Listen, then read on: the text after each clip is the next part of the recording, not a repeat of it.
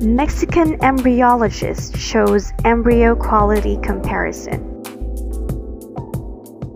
We have some pictures here of 2 different embryos. We already transferred those, but we keep it on the save it on the machine or the microscope.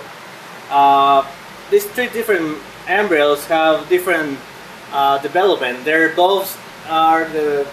day 2 of the development. But if we see in the first embryo, this one over here doesn't have fragmentation like this one.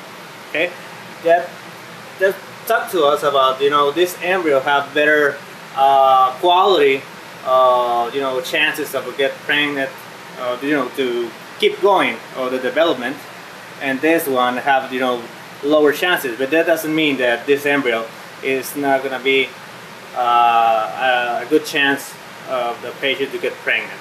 Okay, they're both of day 2 after, you know, when I have the egg and the sperm.